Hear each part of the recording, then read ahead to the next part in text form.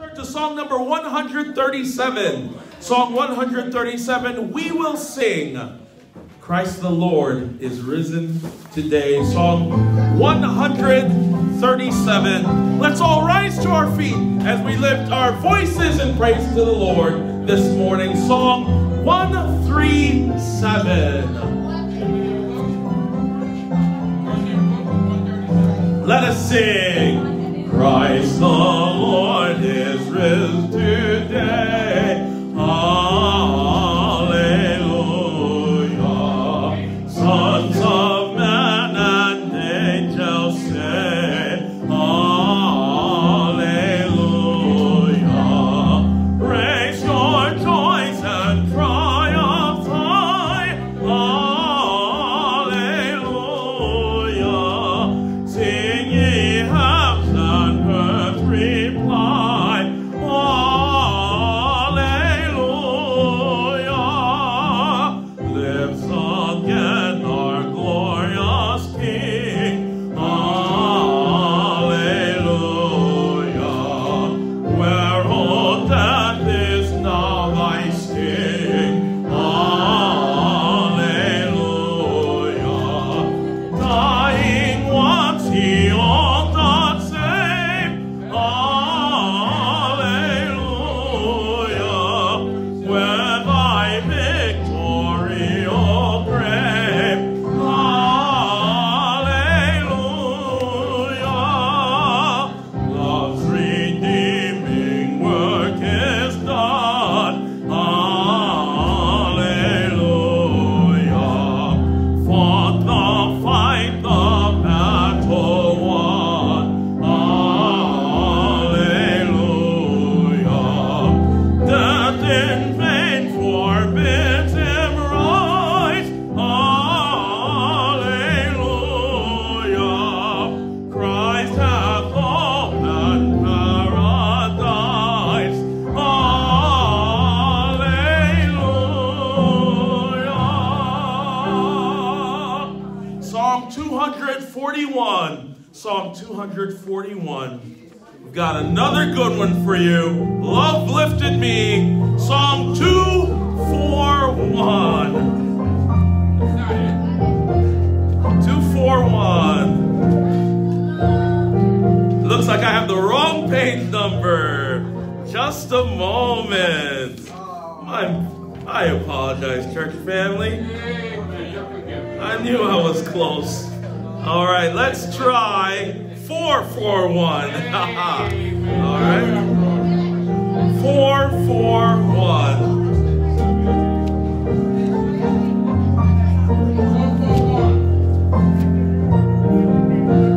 I was sinking deep in sin, far from the peaceful shore, very deeply stained within, sinking to rise no more.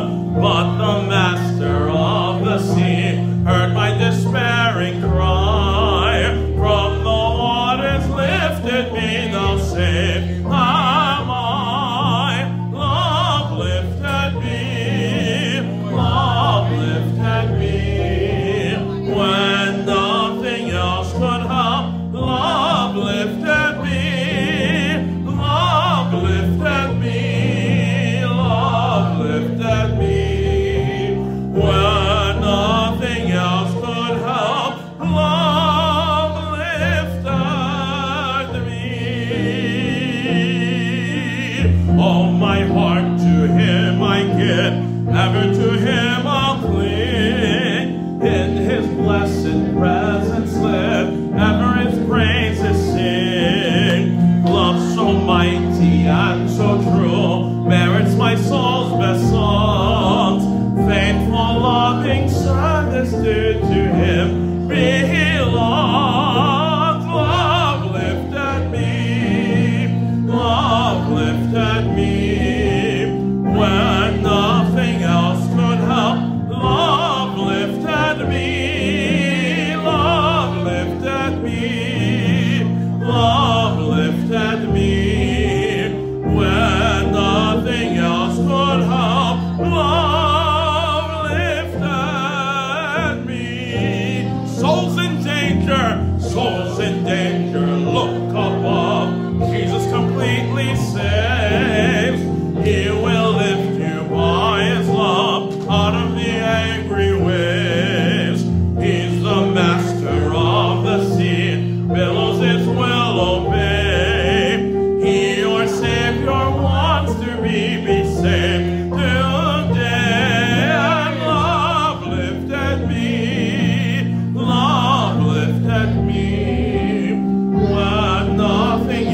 could help, love lifted me. Love lifted me. Love lifted me. When nothing else could help, love lifted me. Amen. Love, love, love. The love of God. The Bible says God is love. Love. It was love. It was love that made the Father send his Son. Love. And that is why we're here today. We've got some boys and girls here. I want you to know, if you are young and you are a boy or a girl, I want you to know that God loves you. Not you only, but everyone in this world. And that is why we are here. And that is why, with no apology, I lift up my voice in praise to my Lord and Savior, Jesus Christ. Christ the Lord is risen. He died on the cross. He was buried and he rose again. And this great mission he engaged upon, this thing he did to bring salvation in the world, is because he loved you and he loved me. And so here we are. We're going to go to the Lord in prayer at this time. And I want you to know, as we lift our prayer and lift our hearts to our God in heaven, I want you to know that he hears us and he brings his ear low to hear our prayer, because he is gracious and because he loves us. Let us pray. Dear Father, thank you for this day. Thank you for your kindness and your great love. Lord, before we even knew our own names, you loved us and you sent your Son to give his life for us. Thank you, dear Father. Thank you for this beautiful Sunday morning where we can come and lift up your name and lift our hearts toward you. We're asking this morning that you would bless us and that you would be near to us, that you would manifest yourself, show yourself as a way to comfort our hearts so that we know that you're near and that you're with us. And Lord, we're asking for your power, your blessing. Speak to us through your word. Bless the worship. We pray these things in Jesus' name. Amen. And at this time, we will have announcements. And I'll ask you to be seated at this time. Brother Ocasio, if you would please. I do have some of these announcements listed here on our service order. If you don't mind, I will talk about this. Yes. And you've got the rest. Okay. Well, let's be, for 1 second here, very patriotic. What are we celebrating tomorrow? Memorial Day. And these are people in uniform, people that have served this country. Many never came back. Some did come back. Some came back wounded. Some people came back wounded. But more importantly, how we have these freedoms in America. You know, we take for granted, you know, COVID-19, China, Korea, the border, everything. But let's be aware that this country was founded by blood, guts, sweat, and tears. And there are people. Now, I'm going to try my best with my brothers to go to the cemetery in Calverton and pay homage to my father. He's buried there. He served in World War II in the Korean War. And my uncle also served in World War II. They're all gone. They've been long gone already. And I just want to be sensitive that there are many people that have had loved ones that have served this country well and that have given the ultimate sacrifice. And even now, there's been a couple of deaths and a couple of things happening in Afghanistan and other areas, you know. The enemy of America never stops. So set aside all your differences, political beliefs, whatever you have. And God gave this country, it's a Judeo-Christian country. But more important, there are people that have fought and died to keep America free. To come to church or to stay home. And there are people that are very unpatriotic. They'll even burn the flag, but we fought and died so they can have that right to do it, even though I don't agree with it. But nevertheless, America is a beautiful and a wonderful country with problems. But let us be mindful there are many people that have died. So people forget, you know, what we're celebrating here and all these old veterans and the American way of life. We're slowly losing it. We're slowly losing it. So let's just, while we're here at Family Baptist Church, we give honor where honor is due. Now there's one thing, so let me just come on with some of the announcements that we have. Pastor, if I can find out tomorrow's schedule, they were scheduled for a Memorial Day event tomorrow. It's still on. It's still on? The weather's going to be nice. The weather's going to be better. So normally we meet right there by Parkside and near the Circle, the place that we always meet there. This time, you bring what you want to bring. We're going to have we'll have tables there. We're going to have basic snacks and everything like that. So you're welcome to come if the weather will permit for a lot of you. And again, I saw the news. It's going to be around in the 60s.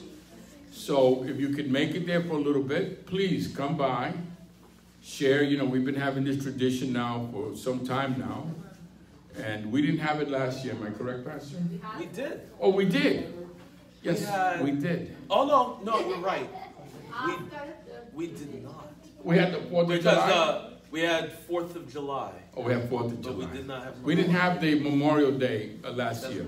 We were barely coming out of the pandemic. Well, okay. Anyway, let me just get that. Pastor's going to talk about one of the announcements of Sight and Sound.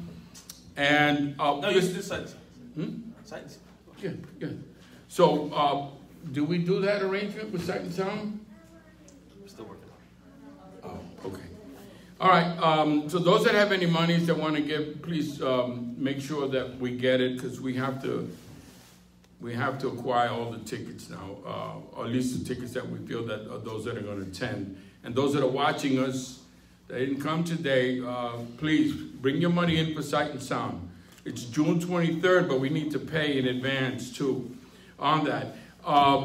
June 13th, Sunday, we're going to have baptism, believers' baptism. So if you have anybody that's named the name of Christ that have not been baptized, please let us know. In a couple of weeks, we're going to have baptism here. Am I correct, downstairs? Yes, sir. Beautiful. They have a baptistry downstairs. You know, downstairs can hold almost 200 people. That's pretty big. Not bad. And this room here is, just to give you a perspective, this is 1,500 square feet, like that, you know, that's that. So the church that we're trying to get, just the basement alone is 9,000 square feet. See how big it is. And then the second floor is 6,000 square feet. Remember, this is 1,500 square feet. So pray for us. And then the main auditorium is 9,000 square feet and holds about 400, 500 people. So if we get it, it's because God's hand's involved in it. That's all I would tell you. So we don't want to talk too much about it, but we know that we have to get serious about our building fund. And we're waiting for some responses right now, so we're in the millions. We're in the millions. So if anybody does this on their own accord, we welcome it. But usually a situation like this has to come from God, because we do not have the wherewithal right now, right today, right now, to say, hey, we're going to buy that $5 million, $4 million property. So there are things that are moving. So keep praying. I know we're coming out of COVID-19. I know a lot of people have a lot of things on their mind, but we are looking for a permanent location, and we're looking for God's hand to create opportunities for us and a miracle here. So long as we stay faithful, so long as pastor stays on the straight and narrow, God blesses the pastor. And then through the pastor, we get blessed. That's how it works. He doesn't bless the church. You got to bless the man of God first to guide the church. And that's exactly what we have. The scriptures of the week over here. And with that, I'll read some of it. It says Hebrews 4, verse 12 to 16. For the word of God is quick. I like when he says that. And powerful and sharper than any two-edged sword, piercing even to the dividing asunder of soul and spirit, and of the joints and marrow, and is discerner of the thoughts and intents of the heart. Let me stop there. The word you have in your hand, the Bible, is sharper than any sword that ever created by man. Because as you're putting that down and you're letting the word of God, you have to point back to you. It comes right back. Neither is there any creature that is not manifest in the sight, but all things are naked and open. I saw the type of are naked and open unto the eyes of him for whom we have to do. Seeing that we have a great and high priest that is passed into the heavens, Jesus, the Son of God, let us hold fast our profession. For we have not a high priest which cannot be touched with the feelings of our infirmities, but was in all points tempted like as we are, yet without sin. Let us therefore come boldly unto the throne of grace, that we may obtain mercy and find grace to help in the time of need. Listen, there is no power greater than that of Jesus Christ. And that is what we follow. That is our precepts, to follow the commandments of God as best as we can. We'll always be sinner, but Jesus never sinned. Never sinned. So with that, I just want to let you know that, Pastor, as he said, echoing what he says, that you are loved, and God loves you. He loves me. He loves us all. The greatest of all power is love, is charity. So remember, there are people out there that are not saved, and there are people that you can make a difference in school. Now we're going to be coming back to normal a little bit. A lot of vaccines are out there, but listen, we have to get back to the business of God and getting souls to the kingdom of God. Okay, there are a lot of people, they have to stop using COVID-19 as an excuse not to come to church. Okay, you can occasionally the weather, but you know, you should be here in church now. There's no more excuses with COVID-19, you know. So with that, I'm going to turn it back over to Pastor. And folks, let's be mindful. Tomorrow is Memorial Day, and I'll leave it at that. Okay? It's Memorial Day. And that's what it is. Pastor? Amen. Thank you for giving me the opportunity. I appreciate it. Thank you so much. I just have one more thing to share with you. Many of you prayed for Mr. Alan Forbes, and of course he passed away some days now ago. And his daughter, Tatiana, who was with us some weeks ago, she asked the church to pray. They're going to have the funeral next Friday on June the 4th. They have the funeral on Friday, June the 4th. I do not have the address at this time of the funeral home where they're having the proceedings. If you are interested in coming for the viewing and the funeral, please let me know. I will find out very quickly where it is. It's going to be in the evening time at about 5 o'clock. I believe 5 to 6:30 is the viewing, and 6:30 to 8 will be the funeral service. And so it was just about a day or two. Actually, just yesterday, it's confirmed that I will be bringing the message for the funeral. She asked earnestly that the church would pray so that many people will get saved in the funeral. And she told me that they'll have family and friends coming from the EU, from Canada, from Barbados, and other places. And so I can tell you she'll be very appreciative. And there'll be in excess of 200 people there. So just as sad as the situation is, it's also an incredible opportunity. So I'm asking for you to pray as well, that God would bless me as I bring a message there. And I've done it quite many times in funerals, giving the gospel. And so many times I don't have an opportunity to let the church know that that's happening. And this time I know in advance, and I can ask you to pray, and she's asking for those prayers too. Very important. Very important. There's nothing more important than souls coming to the kingdom.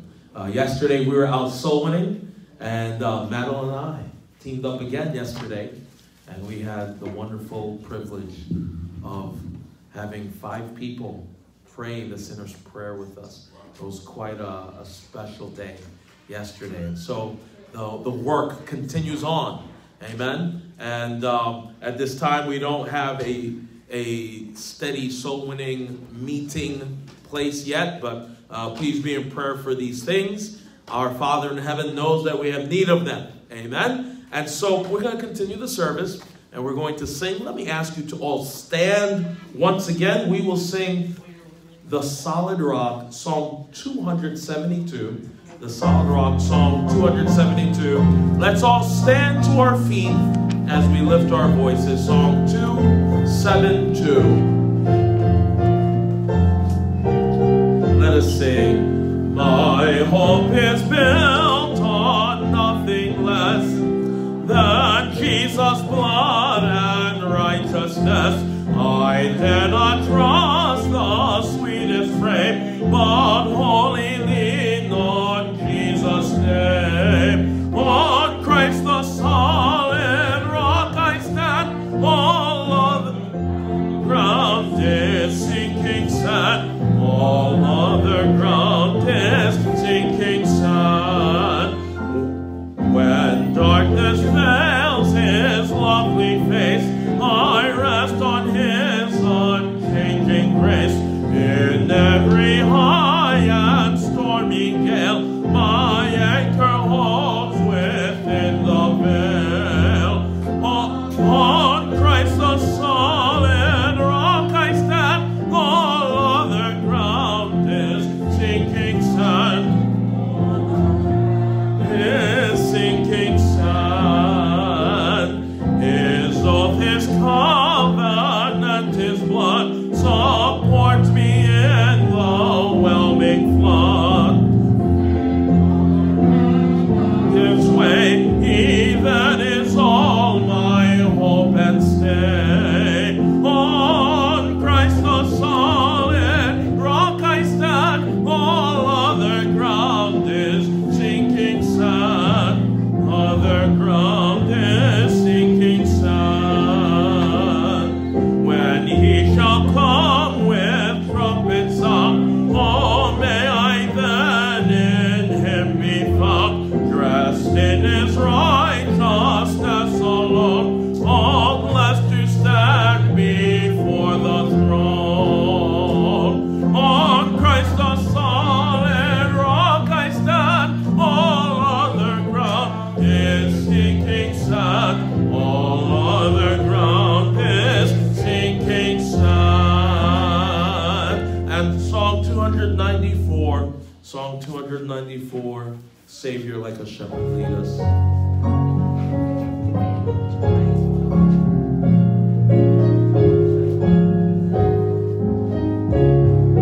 Let us sing. Savior like a shepherd lead us, much we need thy tender care. In thy pleasant pastures feed us, for our use thy folds prepare. Blessed Jesus, thou hast bought us thine we are. Blessed Jesus, thou hast bought us thine we are. We are thine, do thou befriend us, be the guardian of our way. Keep thy flock from sin, defend us, seek us when we go astray. Blessed Jesus, hear, oh, hear us when we pray. Blessed Jesus, hear, oh, hear us when we pray. Thou hast promised to receive us, poor and sinful sinful though we be, thou hast mercy to relieve us, grace to cleanse and power to free. Blessed Jesus, blessed Jesus, dearly let us turn to thee. Blessed Jesus, blessed Jesus, early let us turn to thee. We will remain standing as we pray for the offering at this time. Let me ask Brother Ocasio if he would come again and pray for the offering this morning. Thank you, brother. It's always an honor and privilege to go the best part of the service now. Father, we thank you in the name of Jesus. We thank you here for the time that you've given us here, Lord, the resources, Lord, the gift that you've given us through the hard working and labor of all of those here in attendance. Lord, we ask that you bless everyone here, the gift and the giver, so your work can go forward. In Jesus' name, amen.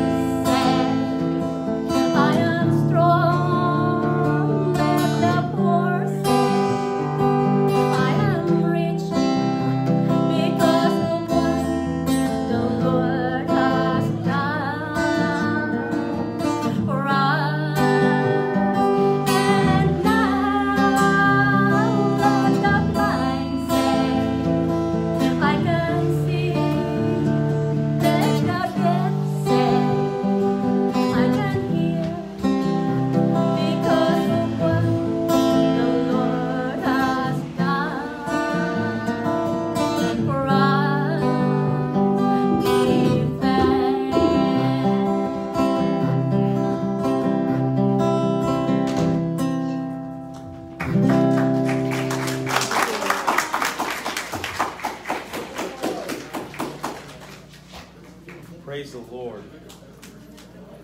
Praise the Lord.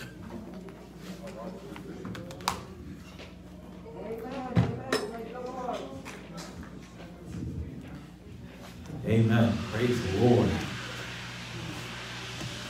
I appreciate when people have their gifts. Remember last week we were talking about gifts? Yes. And Sister Annalie said, hey, I play the guitar. And I said, really? You're going to play in church. You're going to offer your gift to the Lord. And so we have others here with good voices. Amen. And as we use our gifts for the Lord, God blesses His church. Amen. And praise the Lord. By the way, in reference to that song, I've always loved that song, Give Thanks. I remember the first time I ever heard it was when I was a student at Howes Harrison College, and I heard the First Baptist Church of Hammond Choir sing that song as an opener, and it always touched my heart as a student hearing that song. And now let the weak say, I am strong. You know, it says in Isaiah chapter 40, it says this, He giveth power to the faint, and to them that have no strength, He increaseth strength. But they that wait upon the Lord shall renew their strength. They shall mount up with the wings as eagles. They shall run and not be weary. They shall walk and not faint. Amen. Let me ask you to turn in your Bibles to the book of Matthew. And we are in Matthew chapter 6. Matthew chapter 6. We will be reading verses 25 through 33. Matthew chapter 6, verses 25 through 33. Matthew is the first book of the New Testament. So I hope you found it by now. Amen. Let me ask you to all stand for the reading of God's word this morning. Matthew chapter 6, verses 25 through 33. I will read verse 25. You'll join me, of course, on verse 26. The Bible says, Therefore I say unto you, take no thought for your life, what ye shall eat, or what ye shall drink, nor yet for your body, what ye shall put on. Is not the life more than meat, and the body more than raiment? Behold, the fowls of the air, for they sow not, neither do they reap, nor gather into barns, yet your heavenly Father feedeth them. Are ye not much better than they? Which of you, by taking thought, can add 1 cubit unto his stature? And why take ye thought for raiment? Consider the lilies, how they grow. They toil not, neither do they spin. And yet I say unto you that even Solomon, in all his glory, was not arrayed like one of these. Wherefore, if God so clothe the grass of the field, which today is, and tomorrow is cast into the oven, shall he not much more clothe you, O ye of little faith. Therefore take no thought, saying, what shall we eat? Or what shall we drink? Or wherewithal shall we be clothed? For after all these things do the Gentiles seek. For your heavenly Father knoweth that ye have need of all these things. But seek ye first the kingdom of God and his righteousness, and all these things shall be added unto you. Let me ask, since this is time for scripture reading, I see some young people sitting, and you need to stand out of respect in God's house. No one's excluded unless you have some type of severe physical ailment. All right? This is a church where everybody participates. Amen. Let's go to the Lord in prayer at this time and ask God's blessing on the message. Dear Father, thank you for this day. Thank you for all that you've given and your kindness, Lord God. Thank you for the institution of prayer. What a gift it is. What an amazing expression of your grace, Lord God. What an amazing situation that we find furnished by your grace, that you should count us your sons and your daughters because of your Son, Jesus Christ. You've received us in adoption. Lord God, thank you, and may we ever and always understand our position, and may we learn about prayer this morning. We pray this in Jesus' name. Amen. Amen. Thank you, and you may be seated. I just want you to know, before we get started, your pastor is not going to let you slack off in church, okay? Understand this. I understand it well, and I need you to understand it with me. We are a team, and we are together, so that everyone, young and small, great and small, young and old, everyone needs to know that you are important to God. And we need your faith in this place. We can't afford to have the whole church on the same page, praying, serving God, all kinds of dedicated, but we have one that is doing their own thing on their own program. We can't afford to lose the one. All right? And so that means the young people. We need you. Amen? Now, let's get right to business this morning with the preaching. I have quite a message to give to you, and if you are not paying attention, you are going to miss out. And I'm going to tell you right now, we can't afford to have you miss out. Listen, if you were here last week, we know that every member of the body is important. So if you think you're a pinky toe and you're not important, you're mistaken. Every part of the body has a purpose and has great importance. And so we're going to treat you so. Amen. Now, it is my great honor and delight to stand before you on this beautiful Sunday morning. Yes, I know it's raining. And it is a beautiful Sunday morning. Listen, my car is dirty. And the rain is just kind of good. I need to clean my car. But you know, with the things that get on the car, sometimes the rain washes it off. It's a beautiful Sunday morning. The Bible says in Psalm chapter 118, verse 24, this is the day which the Lord has made. We will rejoice and be glad in it. With the rain or the sun, whatever the circumstances may hold, I want you to know that the farmers are thrilled for the rain. We need rain. Amen. With full recognition of what we have in blessings, we lift our hearts to the Lord and we give thanks to Him. Please, everyone, mentally engaged.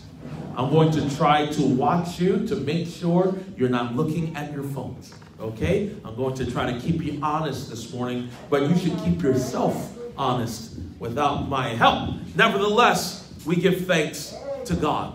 We thank Him. We thank Him for His word. We thank Him for salvation. We thank Him for another sunrise, another day. Now, for today's message, the Lord has heavily impressed upon me an idea that is kind of difficult for me to explain to you. And it may be for you difficult to understand. So we cannot, pay attention, we cannot wander off mentally. All right? I'm going to try to get this to you. Now, here we go. We all want to learn how to pray better.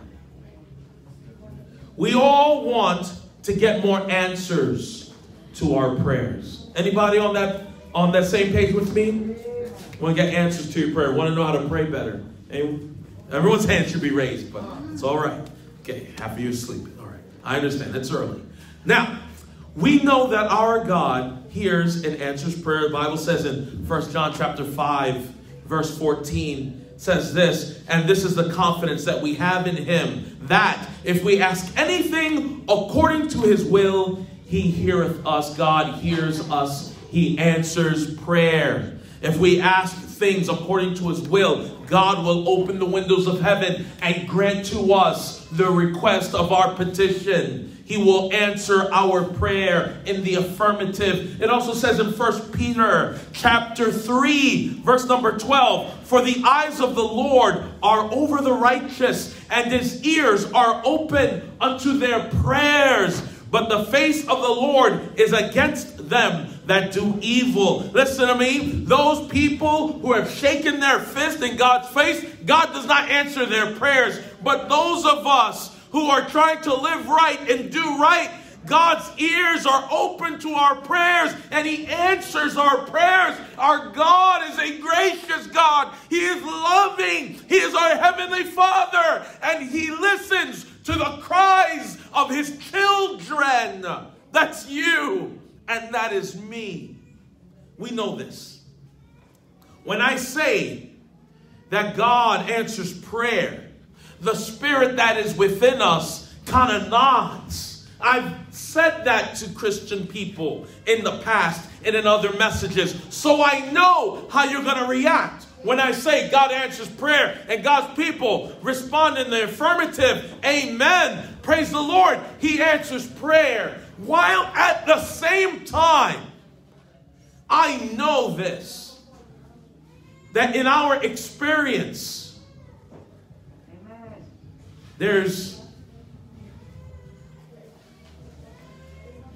we have prayers that we feel have not been answered.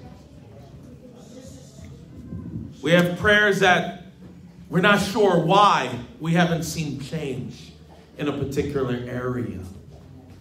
And that's what I'm going to try to talk to you a little bit about this morning. Our spirit, the spirit that's within us, agrees in the affirmative, says yes. Yes, God hears and answers prayer because it's true. However, in our experience, we pray and we feel something is wrong. Something's not right. I prayed about this thing, but I didn't see a change or an answer in the way I requested it. I find a lot of pastors, a lot of teachers, I dare say the majority of them, elders, they know what I am talking about, and they don't have answers why this is. They don't have an ability to explain this contradiction. We know God answers prayer, but I can't exactly tell you why I didn't get an answer to prayer on this thing or that thing or the other. And so let's get right into this morning.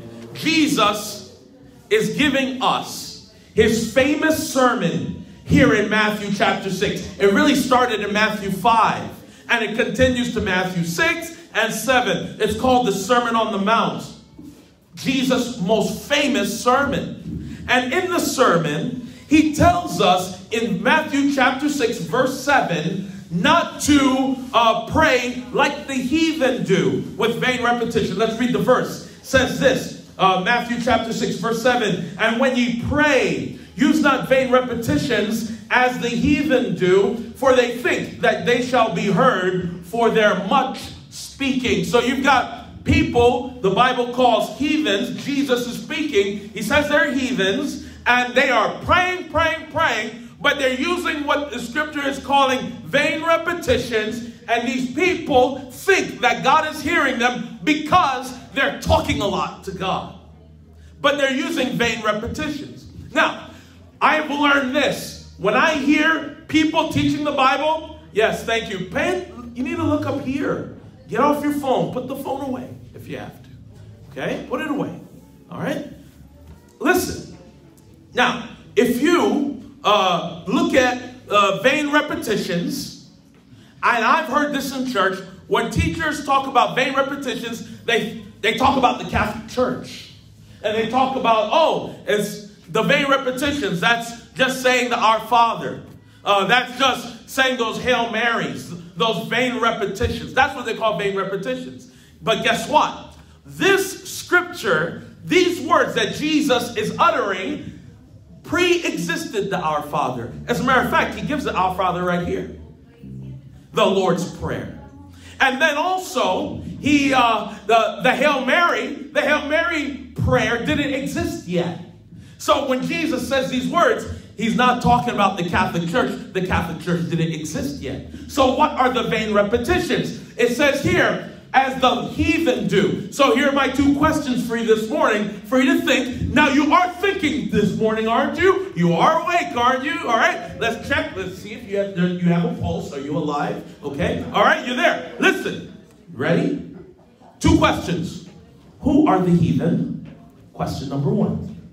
Question number two. What are the vain repetitions?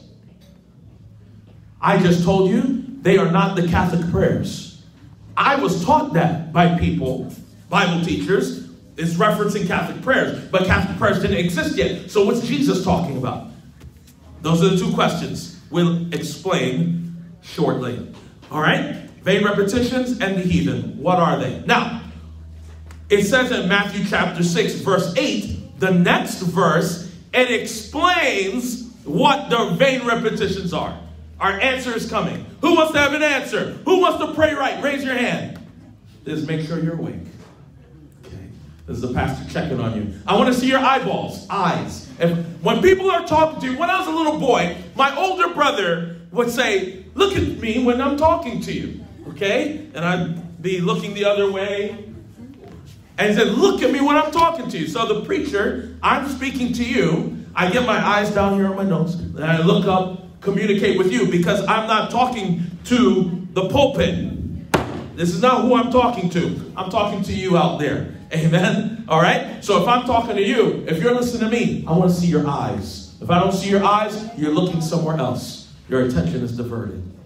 All right? You're only to look down when I say, look at your verse. Then you look down and you look at the scripture. Okay? Now, pay attention. Everyone listen. All right? All right, now, continuing. Verse number 8, Matthew chapter 6. Here's what it says. It says here, be not ye therefore like unto them. Who's them? Anybody paying attention well enough knows the answer? Who's them? Heathen. Verse 7 again. Pay attention. Here we go. But when ye pray, verse 7 here. But when ye pray, use not vain repetition as the heathen do. For they think they shall be heard for their much speaking. Be ye not therefore like unto them. Them is the heathen. Don't be like them. Don't do like them. Okay, who's them? The heathen. Who are they? I'll tell you in a minute. It says they are using vain repetitions. They do much speaking. So they're trying to pray, but they're not getting much work done. Verse number 8. Jesus says it's much speaking. Much of our prayers is just that. We're talking to God. We're trying to pray, but we're not praying the right way.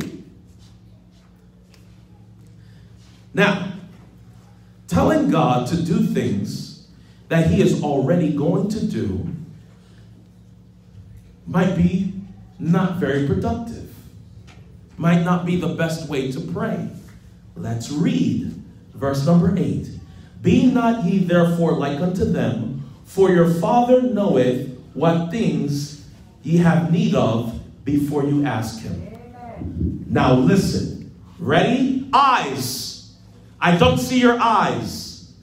Thank you. That's how the only way I know you're listening, when I see your eyes. Because I can't see your ears like that. I can't see what you hear, but I see what you're looking at. Now, much speaking references things that our Father in heaven knows that we have need of. It says here in verse 8, again, knowing what things ye have need of before ye ask him. The Bible says in Luke chapter 12, how God knows the number of hairs that are on your head. He knows you inside and out and very intimately. And I want you to know this also. He knows already what you need before you pray.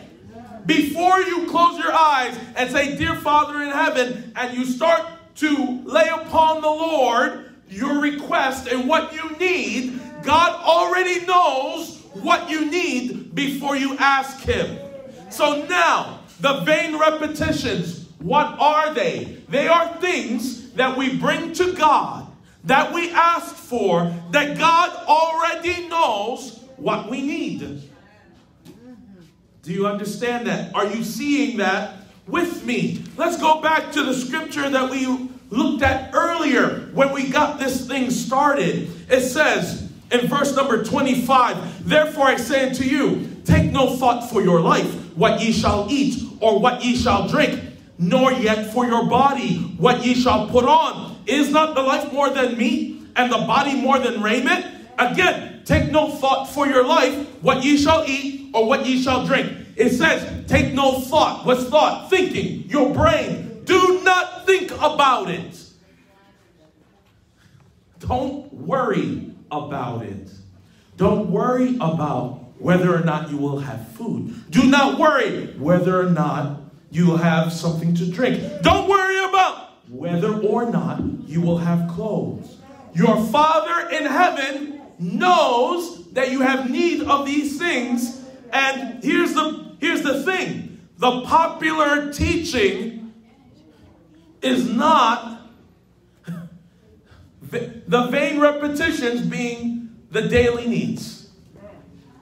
What I'm trying to say is here we are. We start praying to God, oh Father, please provide food for us. Our Father in heaven says, I got that already. I know already. Dear Father, please give me the things I need for my survival. Your Father in heaven is like, why are you wasting my time with that? I've already got that for you. Dear Father in heaven, listen to me. A child, we have young people today. We do not have children in this room, I suppose, that go to mommy and daddy and say, Mommy and Daddy, can you please provide for me a place to sleep tonight? I'm like, baby, you slept here last night. You've been sleeping here all your life. What are you talking about? Mommy and Daddy, and so on.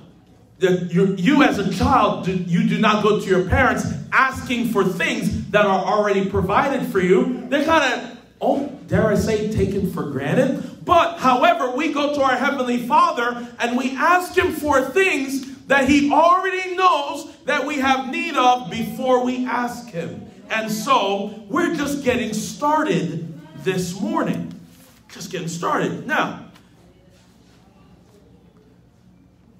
telling God to do things that He's already going to do is doubting God's design, God's desire to provide for us. We don't need to doubt that He's going to provide. And now, we continue. Then again,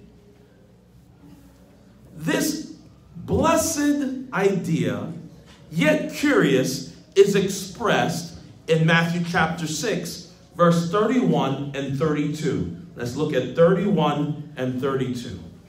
It says here, Therefore take no thought for your life, saying, what ye shall eat, or what ye shall drink, wherewithal shall we be clothed?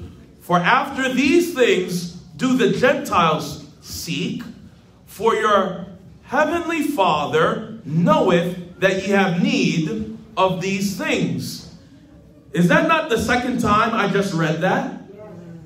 Our Father in heaven knows that we have need of these things. Verse 32. Follow me back to verse 8 again. Your Father knoweth that ye what things ye have need of before you ask him. 2 times it says this idea. And now in verse 32 it says again. It says, for after these things do the Gentiles seek. Gentiles. There it is. Remember the heathen? Who are the heathen? The Gentiles. Those who do not know God. They don't know God as their Father. And they seek after these things. The same things that God already knows we have need of. If we are going to pray on and on over basic needs that God is already well aware of that we need, Jesus tells us in verse number 30 that our faith is small. We call him our heavenly Father, but we don't treat him as a father. We treat him more as a stranger who we have to beg and come to and try to pry out of God blessing to give to us. When God's heart is open wide and God desires to open to us the windows of heaven and to bless us and to give us, we start to pray, oh God, and we ask for things with a feeling of in our heart that God doesn't want to give it to you. When in fact, that is not the case at all. The heart of God is toward you. Even the Lord Jesus said, it is the Father's good pleasure to give you the kingdom. There is nothing out there that exists that God does not want you to have. I think of a wealthy father who wishes their dad was rich. Amen. Who has a rich father? My Father in heaven's rich. Amen. If you look at a wealthy family, a rich family, what is it that those children do not have? There's nothing. I mean, when your birthday comes around, you get a gift and your parents bless you and we love our birthdays. Can you imagine what their birthday gifts look like? It's your birthday and dad's rich. And so for your birthday, you might get a horse. A horse in the stable. Here and equestrian lessons to learn how to ride the horse. That's what, for your birthday, as a teenager, you get a sports car. Dad's rich. But why is that? Well, because that dad has the resources. He has the money, and he can buy whatever he wants for his children. So he goes out there and gets the best that he can for his children. Well, how do you think that your Father in heaven doesn't have the same heart toward us? He wants to give us and does give us his best. He gives to us his best. But for some reason, in this world, Christian people who have already received the greatest gift that ever was given, ever was thought of. It was given by God. It was Jesus Christ.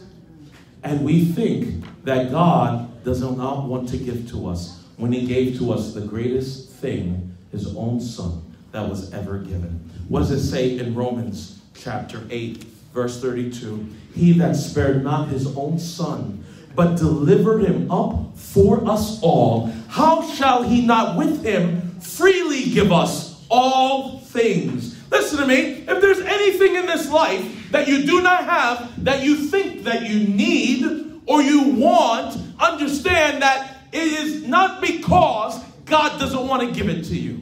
It's only because God knows it's not good for you. And your Father in heaven wants the best for you. Because believe me, if it was about having a bigger house Believe me, your Father in heaven wants you to have that big house. Is it about having a car? Oh, you think God is so cheap that he doesn't want to give you a car? He just knows that you'll find a way to wrap it around a telephone pole somewhere. So he doesn't give you the car. Because he knows you're going to misuse the car. So he doesn't give you the car. But understand this. If you can handle it, God would give it to you. If it was good for you and that's what you needed, you better understand. God would make sure you have it. Because your Father in heaven gave up the hardest thing that he could ever give up. He gave up his own Son so that we could have eternal life, because there was nothing that we needed more than the blood of Jesus Christ so that we could be saved and born again. That was the greatest need that we had. And understand this, if God can give up his Son, there is nothing that he's willing to withhold from you. He wants you to have everything. It's just that you can't handle everything. So he doesn't give you everything. Your Father in heaven loves you. He loves you. It's his good pleasure to give you the kingdom if you can handle it. Not all of us can handle it, so he doesn't quite give it to us. Again, he that spared not his own Son, but delivered him up for us all, how shall he not with him freely give us all things? For the wages of sin is death, but the gift of God is eternal life through Jesus Christ our Lord. Does anyone ever get excited? Hey, I have a gift for you. Like, really? A gift. Oh, for me? Yes, for you. The greatest gift that was ever given was the Son of God. He gave his Son as a gift to us so that we might have eternal life.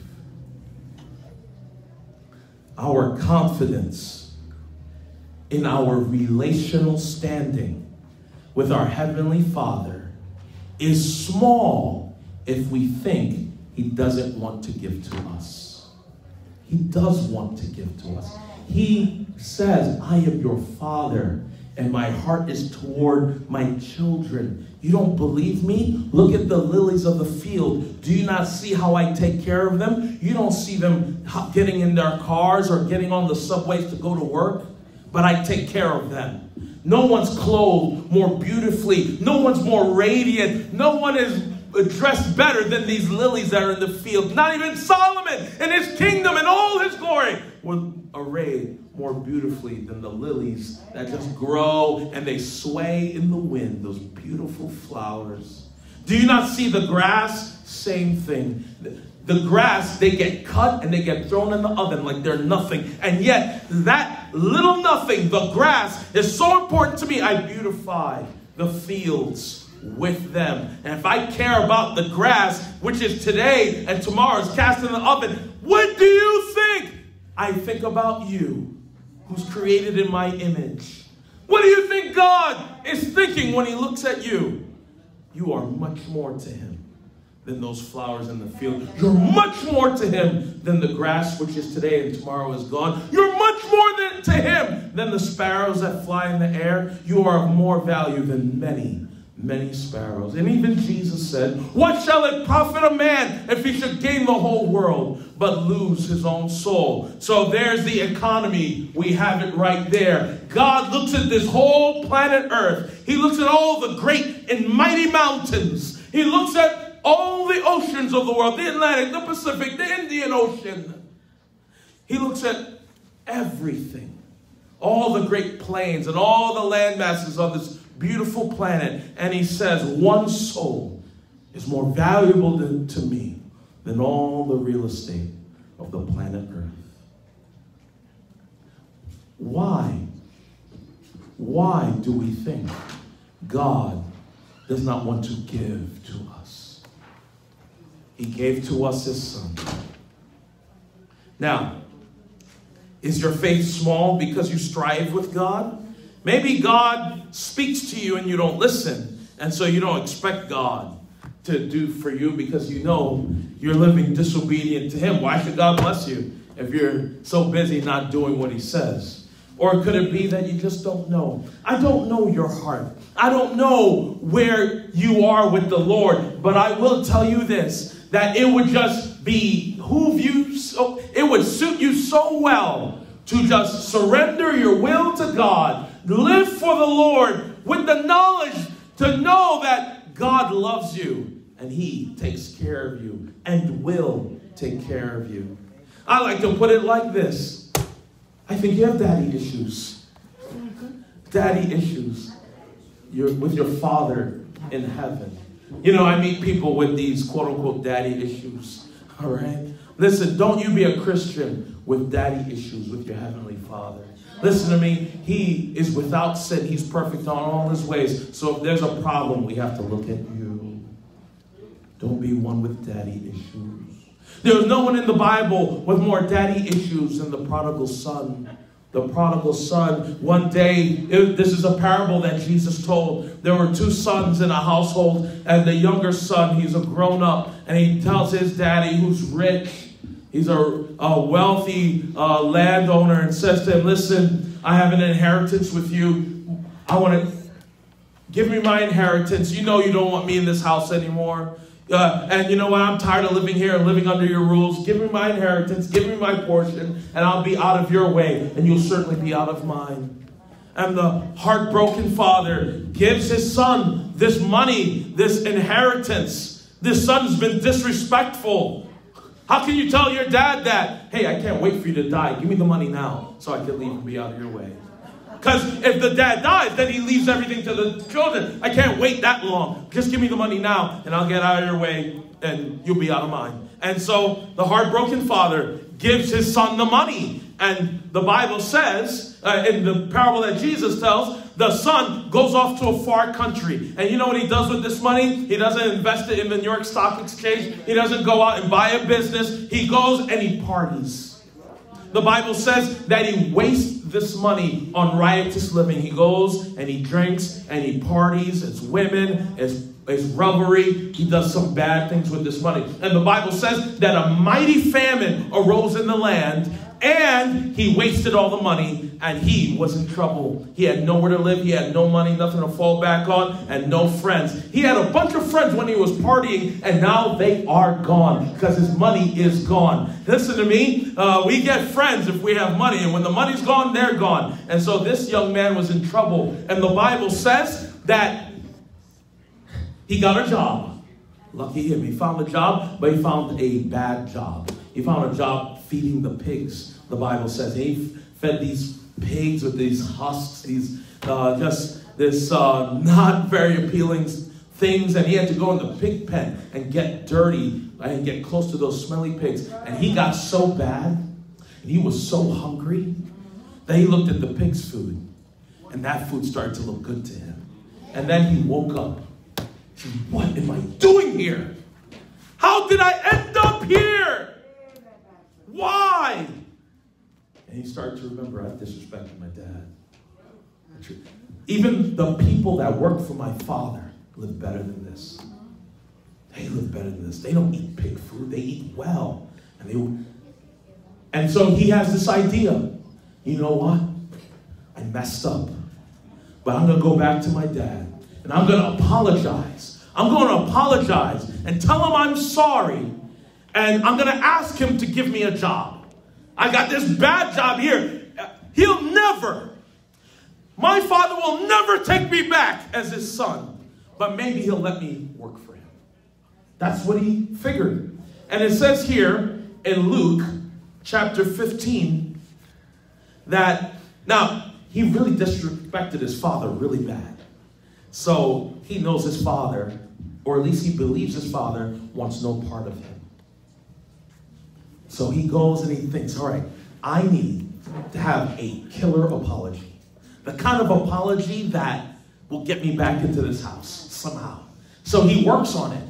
He doesn't want to mess it up, he says. And so it says here that he practices his speech that he's going to give his father. He practices. And it says here in verse number 18, I will arise and go to my father, and I will say unto him. He's planning it out. He's planned it out. I'll say to him, I have sinned against heaven and before thee, and am no more worthy to be called thy son. Make me as one of thy hired servants.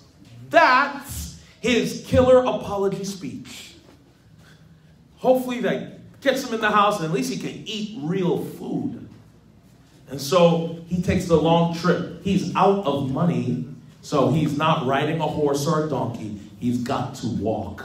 He doesn't have shoes, the Bible says. He's walking barefoot. He is gone as low as you can go. By the way, if you, as a young person, think that your parents are old and don't understand life, and you think that you've got everything figured out, and it's your parents that are out of touch and they don't understand, listen to me, I'm going to tell you right now, you are dreaming and you need to learn to listen to your parents. But that is not what I'm talking about today. But you need that. So, he takes the long walk. When you take that long walk, you have a lot of time to think. You have an opportunity to remember every time you didn't listen. Look up here, pay attention. You have a lot of time to think. Yes, and he practices his speech. I have sinned against thee. I have sinned against heaven and before thee, and am no more worthy to be called thy son. Make me as one of thy hired servants. And he wants to make sure he gets every line of that little speech right, because if he messes up this speech, his father's not going to forgive him, not going to let him work for him, and he's going to be out in the cold, and he has nothing to eat. And the Bible says here in verse 20, and he arose and came to his father. But when he was yet a great way off, his father saw him and had compassion, and ran and fell on his neck and kissed him. What happened to the speech? What happened to the speech? Verse 21. Here it comes, the speech. Here it comes. Here it comes. And the son said unto him, Father, I have sinned against heaven and in thy sight, and am no more worthy to be called thy son. There's the speech. He got it out. He got every line right. His father didn't hear a word he said. In verse 22, but the father said unto his servants, bring forth the best robe and put it on him, and put a ring on his hand and shoes on his feet. His father did not hear the speech, but his father ran to him and embraced him and hugged him, and then he tried to get his speech out. Listen to me. You know why some of you think that God doesn't want to answer your prayer? I'll tell you why. Because you know right from wrong, and you do wrong just too many times, and you do not expect your father to have an open heart toward you. But you're wrong. You're wrong. Listen to me. First of all, we need to get our act together and stop playing church and stop trying to do things our own way. Playing church, doing things our own way. We've got young people. You got these weird relationships. Girls with these boys and so on. Guys and girls. You're doing things behind the scenes. We got other Christians. We got other people. Hold on now. Hold on now. We've got other Christians. You're looking at things on the internet. And you think God does not see? Or you think you're going to get by with it somehow? Listen, this is serious. And then it's time to pray. And then when you start to pray, you start to remember all those things that you're doing. And then you realize God doesn't want to hear my prayer, because you remember how you're living. I just want you to know that God knows what you're doing. Listen, listen. All the sound carries in this room. So when I hear you, it kind of distracts me a bit. Listen. God knows what you're doing. And he still loves you. He still loves you. So here's my advice. run back to God. Stop sinning. Fix your relationship with your Father. The problem is you. God never stopped loving you. The prodigal son left and disrespected the father. Disrespected his father. He knows what he did. So when it's time to go back, all the flashbacks of how vile he was to his dad, all the ingratitude he had, remembered it all, and he realized, my father must hate me by now after the way I treated him. But our God in heaven is so good and so gracious that if we would confess our sins, as many as our sins are, as dark as our sins are, he will still forgive us and receive us to himself.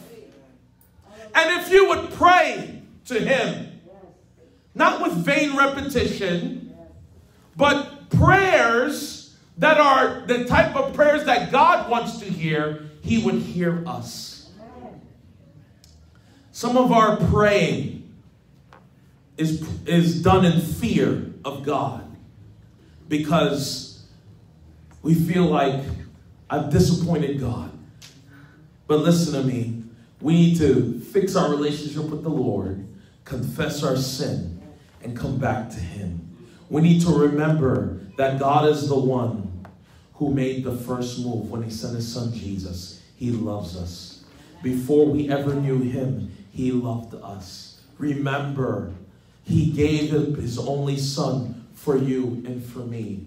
This heavenly Father of ours is like no other. And again, what are the vain repetitions? All those things that God's already got for us. He knows that we have need of them before we ask him. So when we pray, we need to learn, what are we supposed to seek? What are we supposed to be praying for? What is this now? Here it is, verse 32. It says here,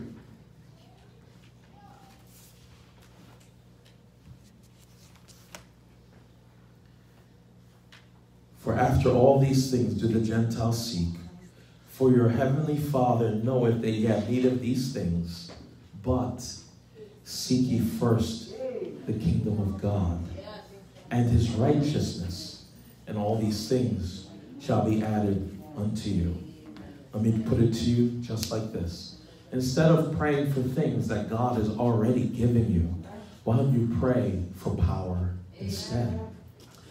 Instead of praying for things that God is already going to give to you, why don't you pray that God's kingdom would prosper? It says here, but seek ye first the kingdom of God and his righteousness, and all these things shall be added unto you. We pray vain repetitions. What are the vain repetitions? The vain repetitions are really things that God has already has covered. God wants to see you now get on payroll with his kingdom. God will answer our prayers according to our measure of faith. And so as we are living contrary to his will, so does our faith meter draw small. And we start to worry that God will even answer our smallest prayers. But we need to remember that he loves us, and we need to respond to his love by doing his will and showing that we love him by heeding and hearkening and listening to what he says.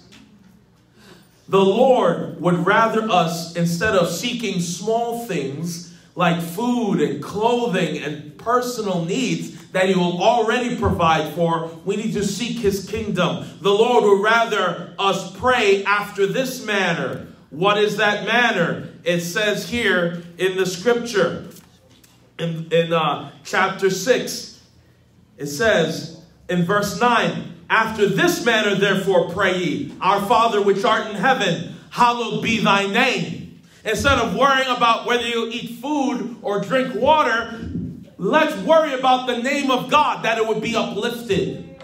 Who prays that prayer with passion? Hallowed be thy name, Lord God. May no one take the name of the Lord in vain. But we pray for other things. Lord. And then it says, what comes in verse 10? Thy kingdom come, thy will be done in earth as it is in heaven. So before you start asking for things for yourself, I'm praying that the kingdom of God would prosper. I'm praying that God would prosper his church. I'm praying that souls will be saved. I'm praying that the word of God would go out. I'm praying that the work of God would prosper and grow. And this is what we should pray for first. But seek ye first what? The kingdom of God and his righteousness. I'm going to pray for righteousness. If I'm going to pray for righteousness, I might as well live right. I'm not going to fool God, am I? By God, send your righteousness, but I'm going to live unrighteous and do whatever I want. No, that doesn't work, does it? So if I'm going to pray for righteousness, I need to choose to live right myself. But seek ye first the kingdom of God and his righteousness, and all these things shall be added unto you. I always bring it back to tithing. I always seem to find a way to bring it to giving, but I've got to use this as an example. The tithing record seems to reflect this. As people work jobs and they get money, and you're supposed to give 10%. You're supposed to give 10% out of the gross of your income, right? We're supposed to give a tenth of all the increase, and yet people don't do that.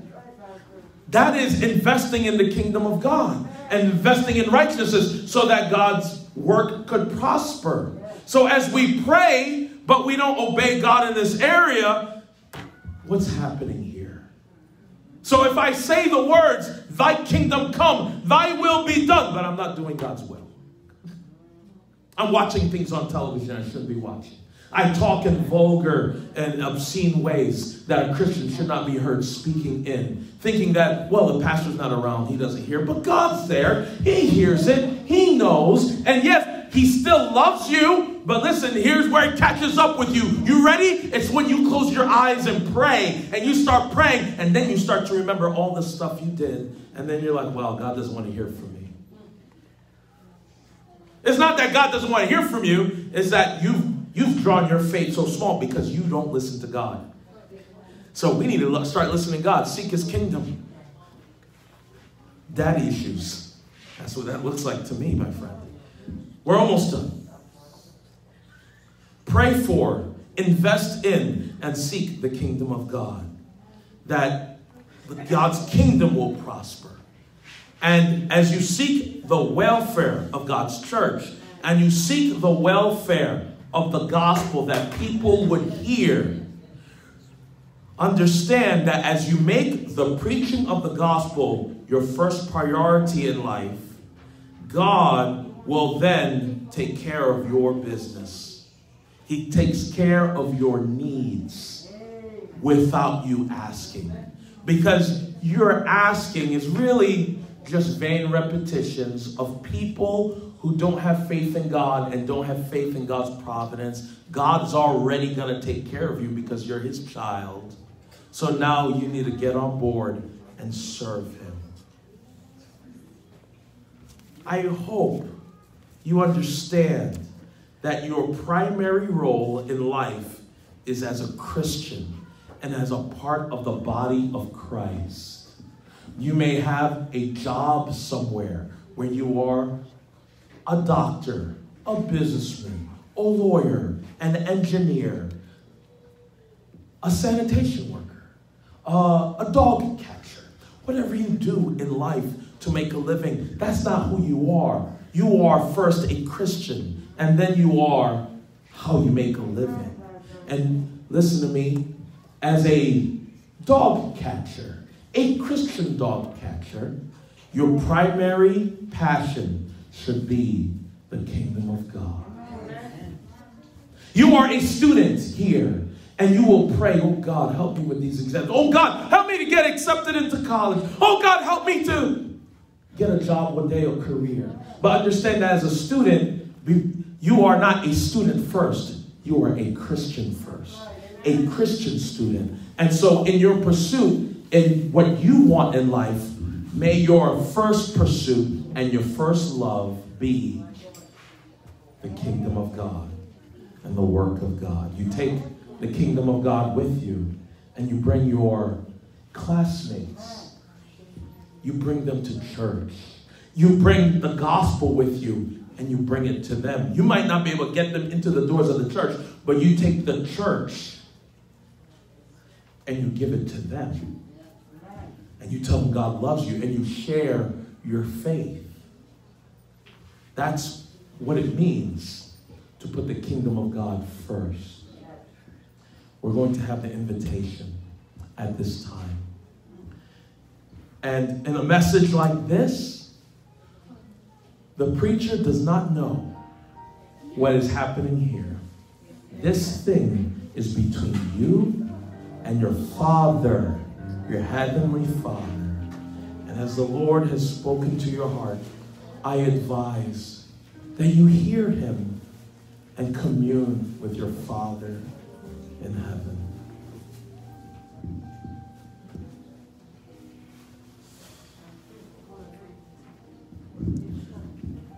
Just to be clear, let me have everyone to stand at this time. Let's all stand.